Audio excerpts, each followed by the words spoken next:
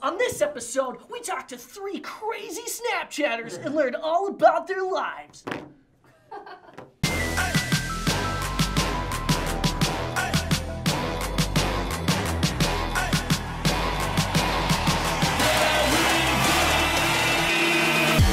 You ask questions, and I answer them.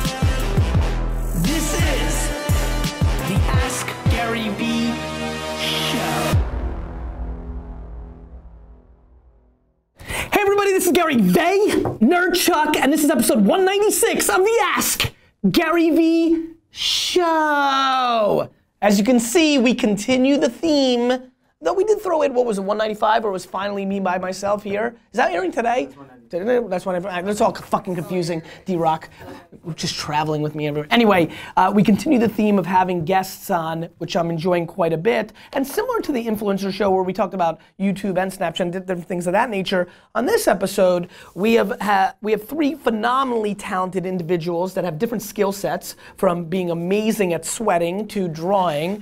And we'll allow them all a few seconds now to explain themselves. But this is a very hardcore focus on something we've been talking about for a couple of years, but intensely for the last 6 months and really intensely for the last 3 months, which is Snapchat. All these 3 lovely, massively attractive individuals are all very influential and deep into their Snapchat universe. So kids, why don't you introduce yourself to the Vayner Nation, tell them who you are, and a little bit about yourself. Let's keep these to 30, 40 seconds, and then we'll expand on these things. But what I want is your name, what you kind of do, and then how you kind of stumbled into the Snapchat universe. Let's start with the lady. Okay, I can do it in 10 seconds. Respect. Hi, my name is Cyrene Q. I go on Snapchat by Cyrene Q, but my name is Cyrene Kiamko, and I do Snapchat art.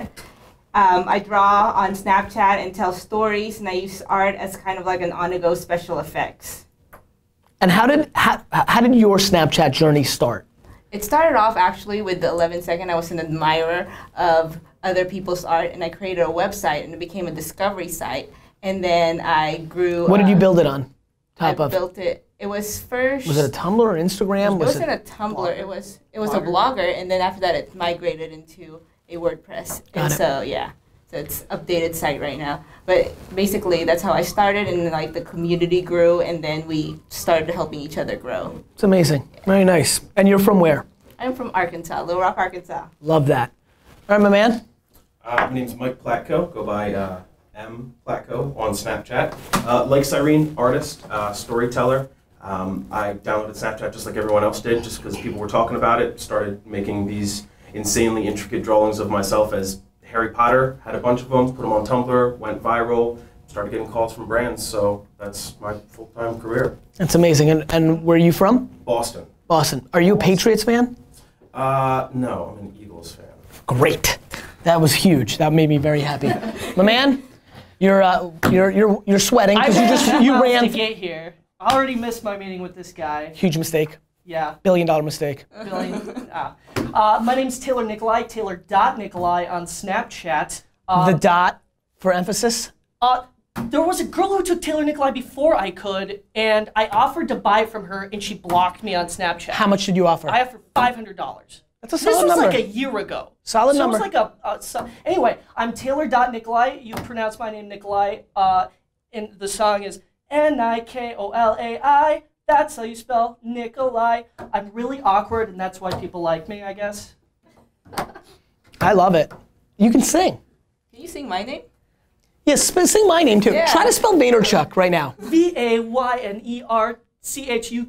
Oh, he got it. No C. Spell Vaynerchuk. Cool. Get that clip. I want that to be my ring. All right, so look. I'm from Minnesota, and yes. I'm a Vikings fan. I love that. I know the owners of the Vikings quite well. They're from Springfield, New Jersey, where Wine Library's from, where my career started. Do you want to get me some tickets? Sure. Cool. Do you want them to be good? Yes. Okay, done. So gang, I think we're gonna answer some questions. India, you're here too. I am. And you also draw on Snapchat. I do. You do? Yeah. Oh, sorry. I could assume nothing. Someone doesn't watch my stories. I don't watch anybody's stories. I know. I really don't. I'm the worst. And so, will you now up your drawing game? Have you been motivated by the first 40 seconds of the show? Yes, already. Oh, Nick, show this. This is amazing, D-Rock. Please show what's happening here. Nick, why don't you tell everybody who you are, which makes what you're doing right now way more fun for everybody. What's up, everybody? I'm Nick Cicero, the CEO and founder of Delmondo, and we work with Snapchat influencers, and we have Snapchat analytics. So we brought these three guys to the show, and I'm doing the microphone. Yes, he is. All right, India. Let's get into this show. 3 video questions. Okay. They're gonna ask you questions. Great. And Let's you're do it. gonna talk until you agree. This one's Awesome. From Mateo. Mateo. Again, real quick. Ears good? No. No. No. Should I wait? Yeah. But doesn't my mic pick stuff up? I'm fine. Yeah. Yeah, so the sound will be not as good for a second. Well, I mean, this is for the video, so it's fine. Do you have wine because you like wine? Me? So up there you'll see, I grew up in the wine business. Yeah, Screw it up. Yeah, joking. so These are jokes. Of course. I got it, following along. But I don't like assuming people know stuff, you know? No. I think it's a douchey move. Cute. Who's that? That's my brother. I figured. I like it. It's true. Is it a Lego? Is it okay if I post this from CEO to Mike Holder? Yes, That's whatever. that's exactly what you should be posting. It's fair game.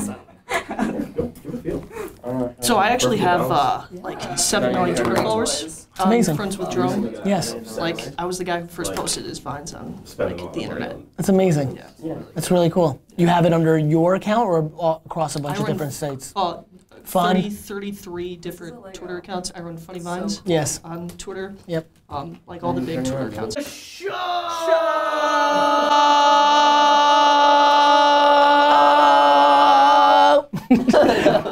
Do like Way one better than long me. one of those like, all day. You should just do one long one all day. Like, Can we go? I have a client meeting. Ready? We're good? All right, India, let's get into this. Hey Gary, I'm Matteo from Italy. Amazing country. Super girl, super food, but the highest rate of gambling addiction. I help a no-profit that operates in the space, and I would like to hear from you on this point, as a marketer, how to involve our members to spread the no gambling cause, so to reach more and more people. Thanks a lot. You rock. Okay, it's the no gambling cause. Italy has great food and great women, but a gambling problem. And so how do we, How do you advance the no gambling cause? Matteo wants me to help him do a marketing campaign to stop people from gambling? Basically. Because he thinks gambling's ruining Italy? Yes. Because the food and the girls part is fine, but the gambling is a problem. Yes. And so he wants to create a marketing campaign to stop gambling. He just wants to know what your thoughts would be to advance the no gambling cause. Well, I mean, look, I think any cause, regardless of what, by the way, I like gambling, but any cause's expansion has to do with the right creative in the right medium. To me, if he's got a lot of passion to stop the gambling cause, there's a very smart strategy tying in what we're doing here to go younger. Usually the thing that you need to do to stop a movement is to go younger. It's really no different than Facebook and Snapchat even, like the generational differences. So the way you get people to stop using drugs or drinking and driving and all the things that have happened in propaganda in the US to stop things that people were concerned about was you've got to win the youth culture around that subject matter and then let it mature. So I think Matteo and the people in Italy that want to stop the kind of gambling culture in that country should be looking more aggressively towards Snapchat and Instagram, 2 platforms that are doing extremely well in their country. Anything to add, youngsters? I know that's kind of a left ball field question. I'm not sure where India was going with that strategy. Andy just pinged me like, that question wasn't supposed to be there, sorry. See, that made sense to me. Thanks for ruining the show. Let's go to the next question. Next question. Came from Vegas. What's up, Gary? My name is Aaron Martinez, and I hope you like the hat. But my question for you is I have a YouTube channel that has grown from 0 to 88,000 subscribers in a little bit under 10 months. Now, on the channel, I upload Snapchat tips and tricks, but I tried to do a little bit of other things in the earlier stages of my channel, but they didn't really work out. Going into the future of my channel, maybe passing 100,000 subscribers, what do you think I should do? Primarily stick to Snapchat or try to do different things? And if so, what? Thanks, guys, over at VaynerMedia. Hope you guys have a nice day. Aaron, I think, and I'll let these guys jump in because I'm sure they have a lot to add to this. I mean, unlike the first question. I don't You know, Aaron, I think a couple things that struck me with that question. Number one, this magical number of like 100,000 followers, or your first 1,000 or 1,000,000. I'm telling you, and I'm telling this because I have a lot of heart for the youngsters sitting with me right now. These are the wrong metrics to reverse engineer against. More importantly, what I would need, if you were here, what I would need to know, and we were just talking for a second as D-Rock broke the sound, is, you know, what do you want to happen? So, you know, I think one of the biggest mistakes by so many Snapchat and YouTube influencers right now is they want to become Hollywood famous because they grew up where that was the pinnacle. And to me, I keep trying to remind them, my early days with Jerome and Rudy and Brittany Furlan and that whole space with the Vine influencers that were definitely the spark that you've watched the Instagram and Snapchat thing, very different than the generation of YouTube that I grew up with, is guys, in 2022 and 2024, the most famous person is not the person that's on a TV show on MTV, it's the person that dominates this, which is the new television. Just like being a cable star wasn't interesting in the early 80s, but then eventually, if you're the #1 star on an HBO show, which, to remind everybody, you guys are too young for this, HBO was shit. HBO was a shit place to go in 1982, 1984, 1986. You were a B, C list, D list, F list. Nobody wanted to be a Netflix star 48 months ago. Nobody. Now everybody wants to in Hollywood. So first and foremost, Aaron, I think that you need to decide what you want to happen. Do you want to get your art into the world? Is it about money? Is it about fame? And I think you need to own your vanity because way too many people try to bullshit it, number one. Number two, you got to go where the attention is. To me, enormous emphasis on Snapchat and YouTube, and now look, 1-minute Instagram videos probably opens up a lot of creativity for a lot of people here, and definitely people that are watching, so that becomes a new thing. And look, Musical.ly, actually this is a question from you real quick. Are any of the three of you playing on Musical.ly? Yeah, downloaded it after hearing you talk about it a couple times. Have you had the time yet to spend to look at what's going on there? A little bit. Yeah, and so this is what's so interesting, right? A lot of my YouTube celebrity friends, when Vine came along, we're like, and I'm like, you came from YouTube. That's what was just being said 5 minutes ago. Now, then when Snapchat came, I was telling a lot of Viners, I'm like, this thing, I'm telling you, and they're like, and then of course now everybody's there, and now even Musical.ly, right? Like Snapchat, it's at its apex, but ironically, I think the Snapchatters, and I'm giving you advice right now, that go and really go all in on Musical.ly are gonna win those junior high people, are gonna be here in 36 months and be like, holy shit, that was a good idea, or it could go away. But much like what happened on Vine, and this is such a good learning from Vine, and we were talking about Vine off as D-Rock broke the sound, and you know, the people that won on Vine have been able to siphon that attention and be successful on other platforms. Not everybody, exactly, not everybody, because some of them wouldn't have held on Vine either because they didn't have enough talent to be anything more than a few minutes, but some were, and that's no different than being a really good actor on a hit show on CBS for 2 seasons and then coming back 2 years later on ABC and siphoning some of that audience and building on that momentum. These are channels and doing the right thing. So Aaron, I think what you need to do is this, and I would say this for the 3 individuals here who I have a lot of heart for. 80% tripling down on what works. You guys can fucking draw. You're funny and intriguing. All that stuff. Draw. Can't draw. I cannot draw as well. Can't draw. But you want to learn. Maybe someday. Never. Never. Correct. So 80% of that and 20% experimenting. That's what you should be doing, Aaron, from my point of view. Gang? Can I say something? Yes. Nobody cares about subscribers, nobody cares about followers, it's all about influence. If you can actually create a sustainable amount of influence or like something that you can actually push to other platforms, that's something people care about. Numbers is not something people are going to care about in the future. 100,000 subscribers or 1 million subscribers, if nobody's consistently watching your videos, nobody cares. I agree with that. I mean, look, brands care now because they're not sophisticated in their language, right? They won't 3 years from now, though. Well, it depends, right? Like, so the answer is, look, results should and always do matter at the end. There's a lot of things that can be, a metric can be accepted by a marketplace, like Nielsen ratings, that doesn't map to a result, yet the entire $80 billion advertising industry, most of it doesn't quantify against actual results, they quantify against metrics. I'm with you, and by the way, all my behavior maps to your rant. Right. So that's what I'm living, but no question. Metrics in general are broken. The whole industry is broken on metrics. Yeah, I mean, the metric that should matter is how many did you sell? Yeah. Of whatever that is. And what I mean sell, it's like, look, you know, I want you to donate to my nonprofit. Like that's a result. Or you did a show and how many people showed up to it to like watch you paint for an hour, India. And so I think that's the case. Aaron, any thoughts on Aaron's questions? It's funny, we all actually know Aaron. Yes. You hate him. No, he's great. He's awesome. He does He's like the nicest guy. yeah, And he he's does got a like great hat. Snapchat tutorials Yes. and tips and tips Yep. on his Yep. YouTube. Yep. But absolutely, that's something that we need to expand upon because he's got to identify what it is that he wants to be, not just someone with 100,000 subscribers on YouTube. Whatever he wants to turn this career into, and then play to that. Yeah, Aaron, I think you've clearly got some chops, and I think the question becomes what do you at this young, and by the way, for all three of you, what do you at this young of an age want to happen? And then try to project who you think you are in the balance of vanity, money, happiness, you know, work-life balance. These are a lot of things you have to project at a young age. Yeah, I mean, right. And by the way, everybody's got different percentages of it, 2 minutes. And that's that. Let's move. I've got this client thing. We broke sound. We were late. Fucking people running. Ben. Yo Gary, what's up? It's Ben from Israel. I'm a professional Snapchat artist and a YouTuber, and I have one very important question to ask you. In a country that is known as a startup nation, there's one problem, one ironic problem. As much as we're innovative, the problem is we suck in social media marketing. Now, people here just don't get it that what we do, the creators on social media such as Snapchat and YouTube are doing the correct thing, but they don't give us a lot of room to work. They don't pay us to get our job done.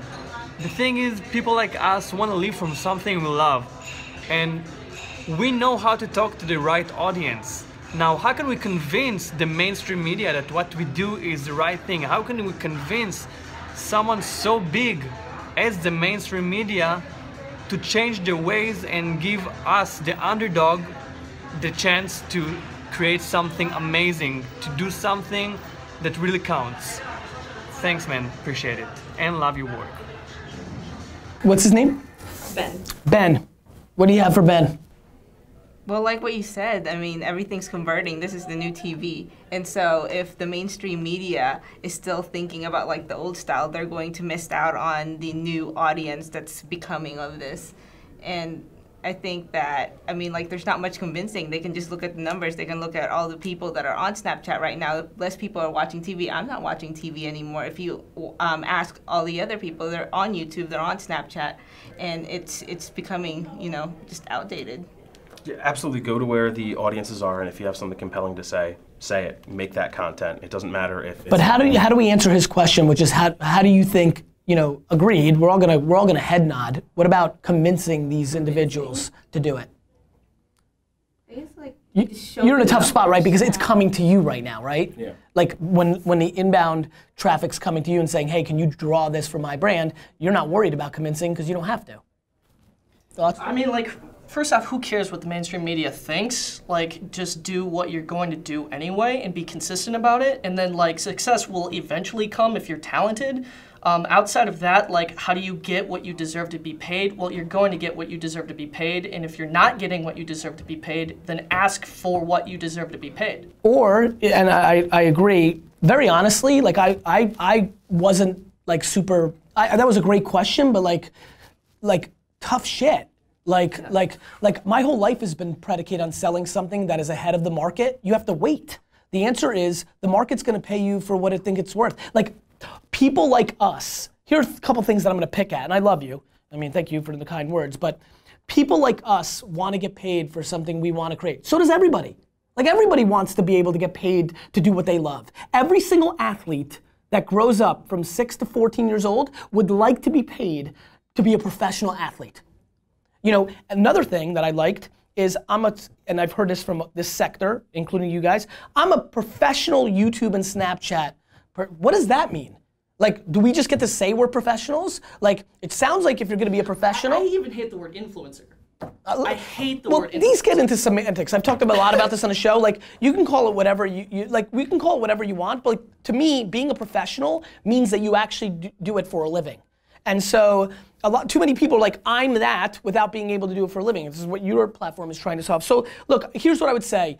You know, tough shit. You live in Israel, tough shit. They're not spending as much money. tough. You know, the other thing is you've got to prove it. One thing that a lot of influencers are not proving is, yeah, you're talking to the right. Listen, if you're selling insurance to 40 to 60-year-olds, do you have the audacity to tell them that they should be on Snapchat to sell? What you're gonna say, if you really get put into a corner, is no, I don't know. I think when it's so funny.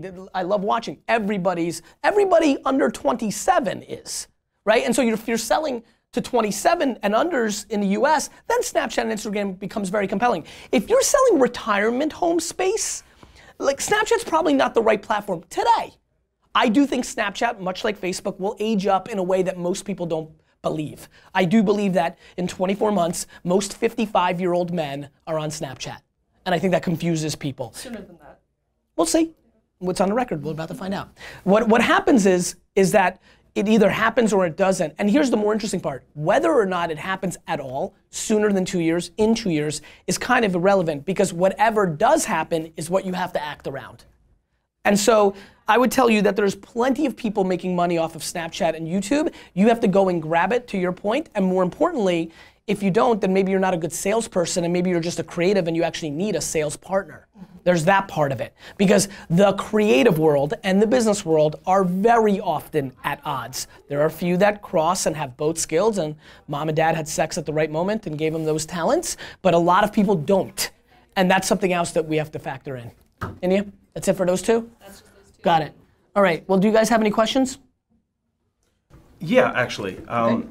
So obviously you're someone who has an intimate knowledge of how Vine stars came to be and Yes. which ones took the right steps Yes. and didn't so much.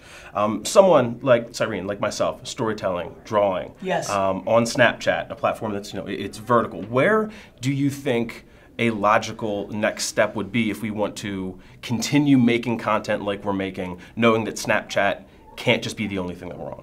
Well, look, I mean, I think there's several different things in play here. Number one, first and foremost, I really recommend to you and this genre, I would love for you guys to make the physical manifestation of these products at scale.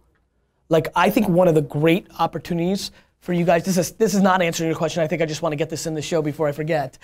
I truly believe that both of you have the ability to make millions of dollars a year in prints of your drawings if you figure out that connection point. And you need to think about that. That is like a real life thing that you need to figure out tomorrow. Selling art. I'm sure you are. But I mean, like, I think you have the ability to take a snap that you draw on top of and have 41,000 people buy that $19 poster at scale. I think it's a real business for the artists of Snapchat, so that's random. As far as your question, which is, if Snapchat was to only have a 24-month more run because something came along, like, I think you have to understand, I think you have to understand that, that your art is your skill set. And so it's funny, on Snapchat right now, that's peaking very aggressively. For Taylor, his skill translates to every medium. Your advantage, because there's drawing capabilities on top, is different. It is unique to that platform. And that is something you have to think about. And you have to think about, what does that actually mean? And I would say that yours doesn't naturally transpose into everywhere else because it stands out. I mean, I still can't wrap my head around that picture you drew. Like, it's so crazy. But I don't think if you drew it on a piece of paper or if that was on a post on Tumblr that I would react the same way. And so that's just truth and that's just the reality. And guess what? That's just life. Right? Like, the people that were amazing at radio because they had amazing voices and they were comfortable to be in a booth, and then it went to television and they were scared of the camera, they lost. And so that's something to think about. That's just real.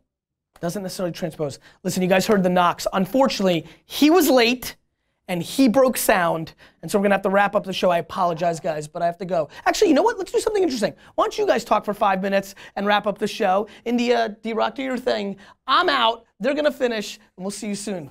Love you guys. First time. It's rare. Do your thing. Figure it out. For everyone who's watching, who's in the VR Nation and still thinks Snapchat is a terrible investment of their time, what would you say to them? Just very easy, like, very simple question. You can't, I mean, something that is there are so many people using it, it's not a waste of time. It's a beautiful app that is just as conducive to absorbing content as creating content. So my big mission is to get people to go out and make things, and Snapchat is the perfect segue into that. So for that reason alone, you should go out and learn about making things. It's incredibly satisfying for me.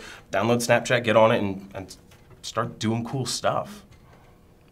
Why would it be a waste of time? It's like billions of followers are on it. And that's a platform that, you know, has influencers, has creators, and that can like put a message out in 24 hours to like thousands of people. I don't think that's a waste of time.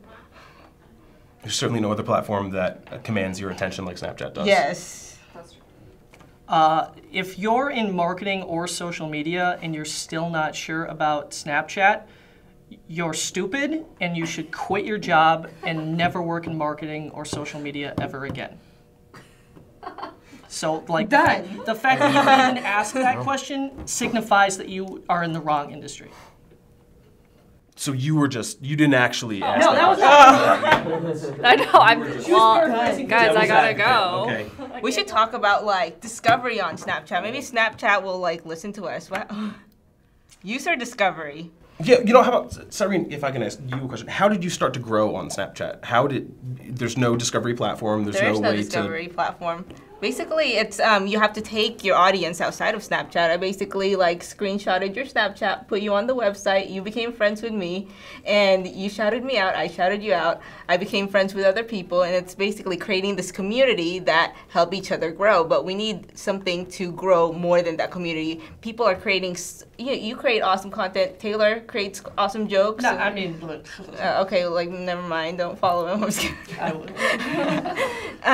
And like, there's so much, and like, and Snapchat has this Discover channel with awesome content, but they're not supporting, you know, like this raw content that creators from everywhere are creating. And if they want to be like this new social media platform that has, you know, the news, the content, I mean, they have to start supporting the creators and not just the paid brands, the repurposed content from other websites.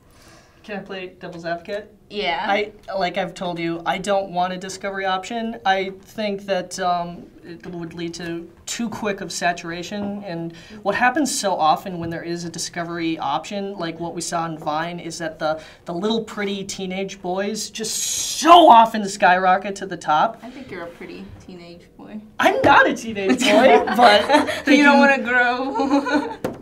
No, I think oversaturation is such an easy thing to happen It's with not the discovery. oversaturation because like on Netflix you have like thousands of stuff, but you only have a few ones. People are going to be more selective, but If you'll it's an editorial Discover page, that's different than a popular page. I would say an editorial Discover page would be something that I would support. But anything that's like popular on Snapchat is super gross to me. I think it would be interesting to see what would happen, given that the platform is so established right now, introducing it this late in the game. It would be really a game changer. I mean, Vine had started out with that.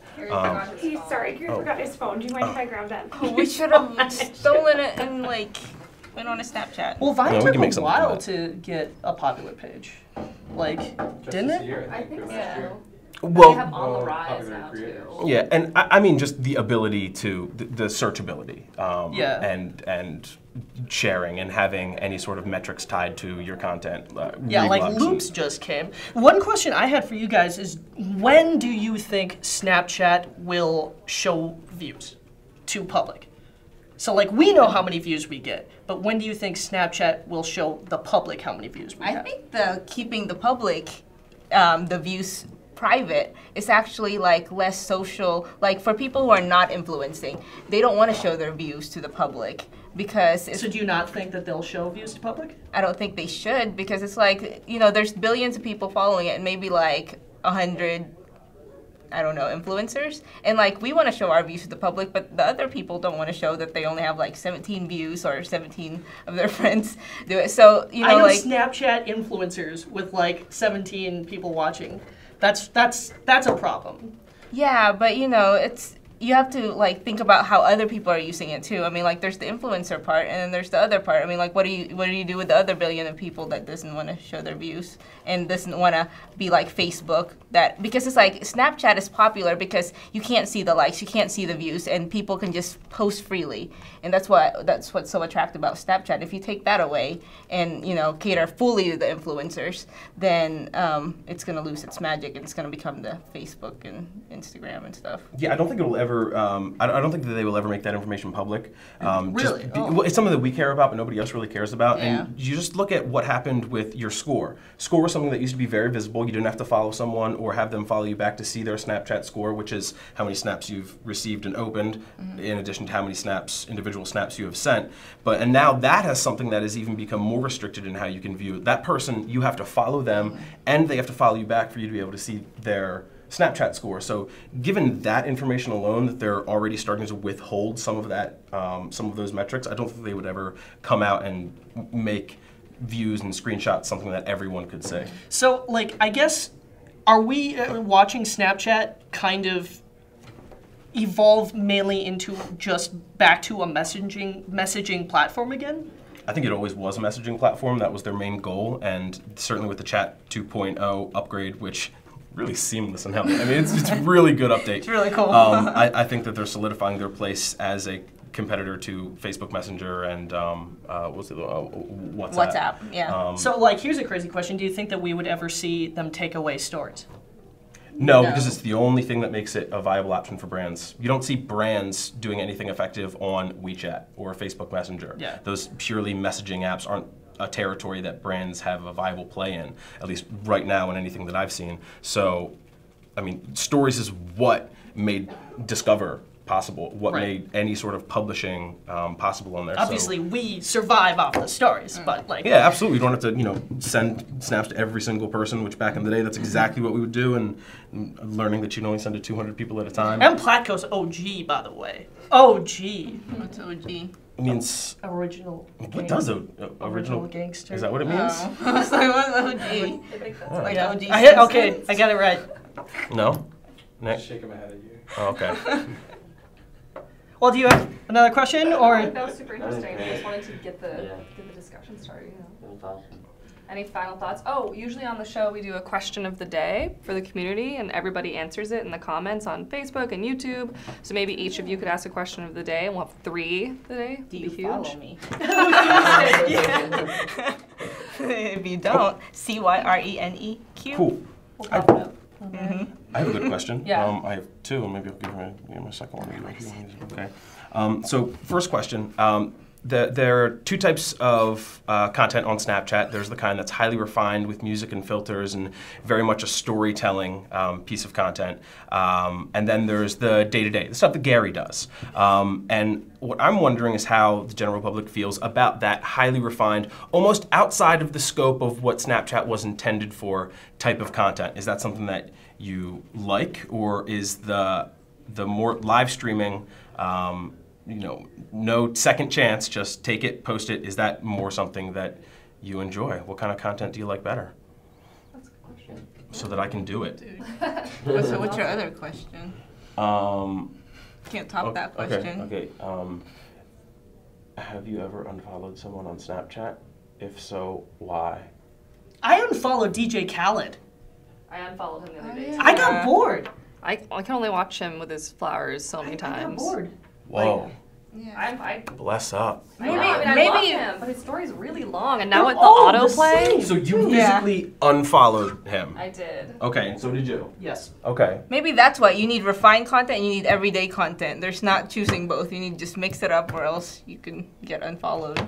There's the answer to your question. Wow. My question that I was going to ask Gary, but we didn't have time, was what do you think will be the first social media platform in terms of like what it will entail on VR?